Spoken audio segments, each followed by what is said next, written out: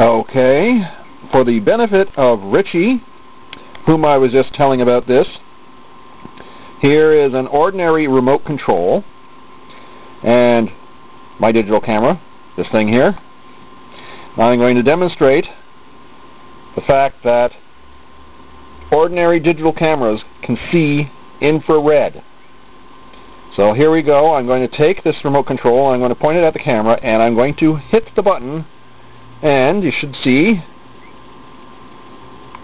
a flashing light. Now I actually cannot see this, well, sort of, because I'm looking through the camera, but you'll have to take my word for it, you cannot see this normally.